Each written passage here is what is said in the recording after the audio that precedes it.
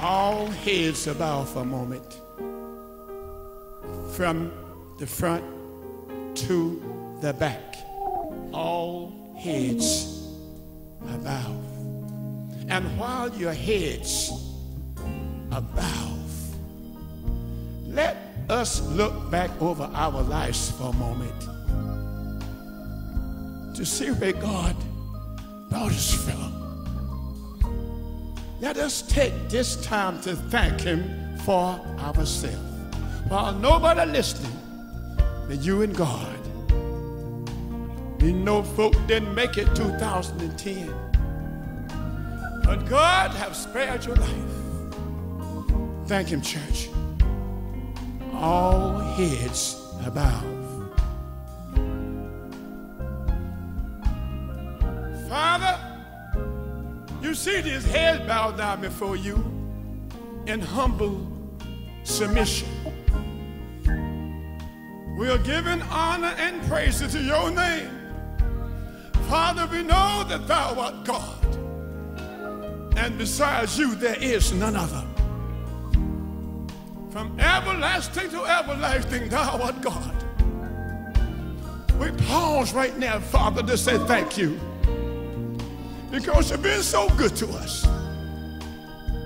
Now, Master, we are asking you to condition our hearts, condition our minds, that we may receive spiritual food for our souls.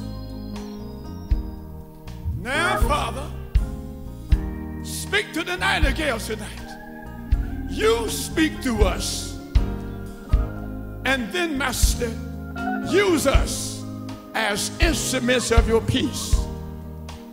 Hopefully and prayerfully, Father, that everybody in here, young folk and old, will be spiritually blessed,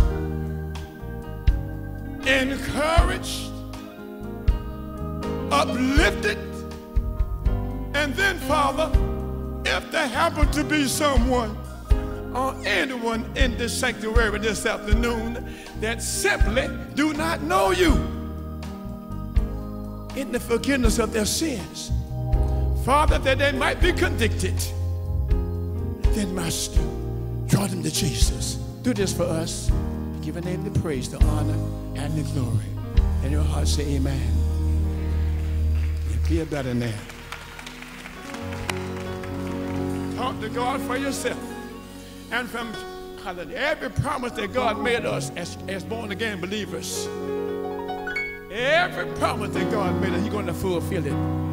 Because He can't lie. From Genesis to Revelation, every promise that God made,